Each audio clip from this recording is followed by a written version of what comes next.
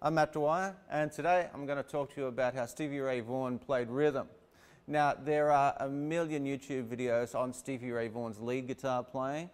Not a lot of people talk about his rhythm playing. Now, the song I was playing there was Pride and Joy. You can use that style of playing in a lot of songs. However, when you do, what makes it sound so cool is the syncopation. Now, the syncopation is playing on the and of the beat. So it's 1 and 2 and 3 and 4. Now, how Stevie did that, he had big hands.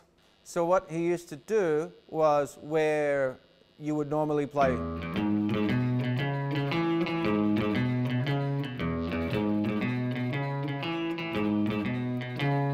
he would actually mute the rest of the strings like that with the rest of his hand and just open up the string that was being played.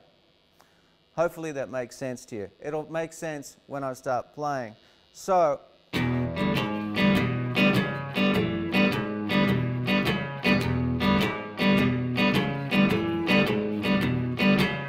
what that does is it not only gives it more of a beat and it swings more, there's just more volume there because he played in a three-piece band. Well, he did play in a three-piece band until Reese Winans joined the band. He played keyboards. But for a long time, it was a trio. So playing in a trio, that's an art unto itself. When you're playing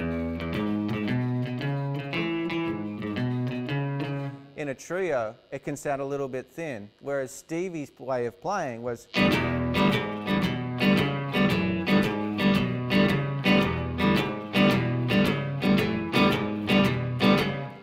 you see what I mean? It was that syncopation that not only made the music swing and gave it a jump, but it just created more fullness. It was a fuller band, and he had enormous tone as well, and a huge part of that was volume.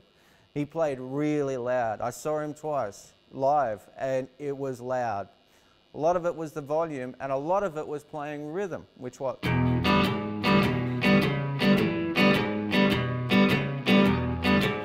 now, like I said, everybody talks about Stevie Ray Vaughan soloing and all the licks that he played, but he's a very underrated rhythm guitar player. He was funky as hell. He was a great rhythm guitar player, and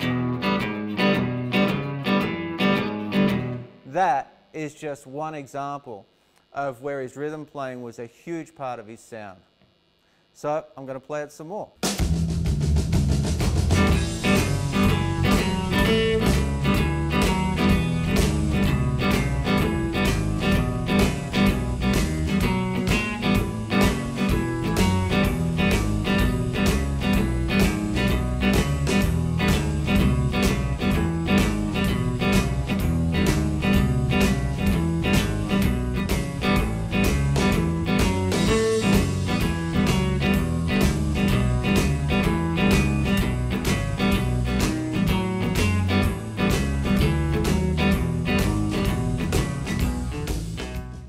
So there's another element of Stevie Ray Vaughan's playing and what made him so great. His rhythm playing. He was a hell of a rhythm player. So I hope you enjoyed that. I hope you can incorporate that into playing. My name's Matt Dwyer. Don't forget to like and subscribe. All my details are down the bottom. I've got a PayPal account with a tip jar if you feel like throwing in a few bucks. Thanks. Stay tuned, and I'll see you soon.